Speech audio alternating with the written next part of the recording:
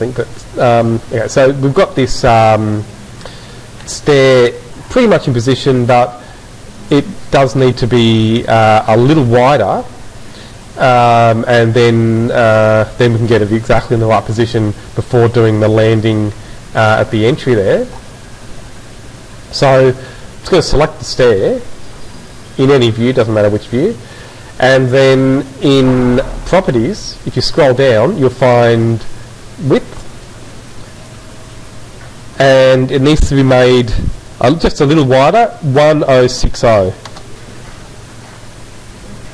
And if you're wondering why, it's because the stair flight itself is 1060, and then we have 200 that should then line up with the edge of the main wall there. So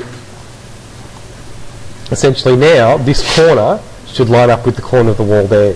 So I'm going to select, with that stair selected, the whole stair, it's going to click the move button, snap to the corner of the stair to pick it up, and then snap to the corner of the wall above that.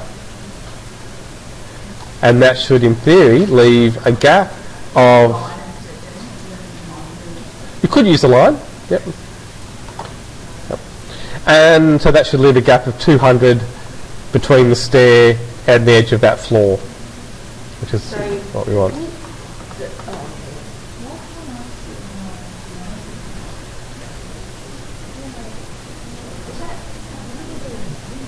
Yep, that's right. I see you've got level 1 if you want to see the landing. My stairs further over than your stairs, Oh, you need to move. Oh, it's not your stairs, it's your floor. It needs to come out. So you can adjust that afterwards, yeah. Can I just move that over? No, then you'll get a gap on the other side. So if you go to edit boundary, then you can change it. So, so now I'm just going to do the entry. So this is a bit harder to pick up because in the photos, you can only just see it. Here we are. Okay, so it should be the width of the stair plus the stringers. So I'm going to go to the ground floor plan. And I'm just going to make a floor. So click on the floor tool. And I'm going to set the floor type to generic 300mm. And I'm going to go straight to pick lines. And I'm going to pick the boundary at the front on the left. I'm going to pick the back of the first step because I want the landing to go under these stairs. And then on the options bar, I'm going to type in 200 in that offset field.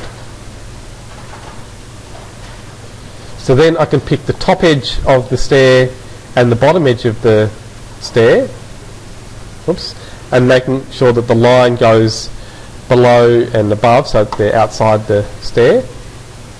So these later should line up with the stringer that we're going to add on the side.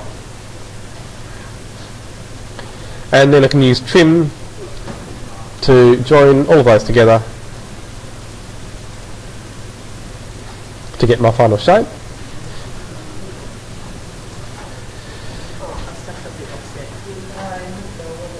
I'll have a look at that in a sec. So, so just to finish it off, I'll just put in the height offset from level there, make it 250, tick to finish, and I'll just show you that in 3D how it should look. So now we can see it starts on that floor and finishes on this floor, then we'll put a gap in the gate afterwards.